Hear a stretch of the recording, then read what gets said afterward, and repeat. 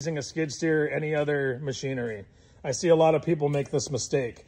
This pin right here is designed for a safety lockout, and every machine may be different, but this arm drops down. Whenever you lift your hydraulics all the way up, never rely on the hydraulic pressure because it could lose pressure and drop down on you and pinch you. So what you want to do is drop this arm down if you don't have somebody there with you, get in the machine, and then when you raise the arm all the way up, it'll extend the ram to where this piece stops on the ram, and then you can let the pressure down on this. That way the arm can never fall down and smash you. It's called a positive stop or a safety lock.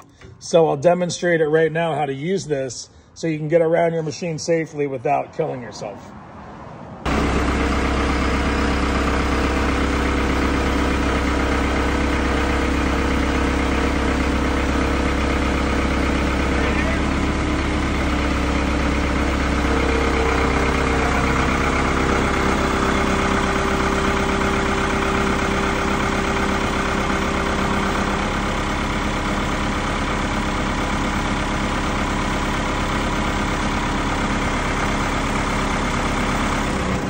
So that's your positive lock. You can put your pin in there too to make sure that doesn't come off of there.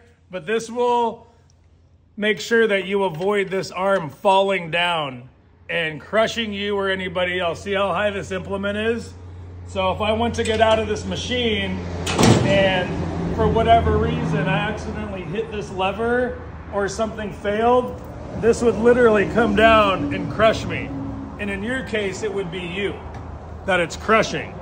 So if you want to get in an area and work like this, and you want to be in here, you're underneath where all of this would smash you.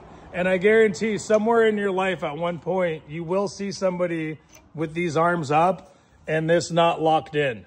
And they're in the danger zone. So hopefully you like that tip and it helps you stay safe while you're working on your machine. So this is why you want to secure your hydraulics with a positive stop and your safety lock.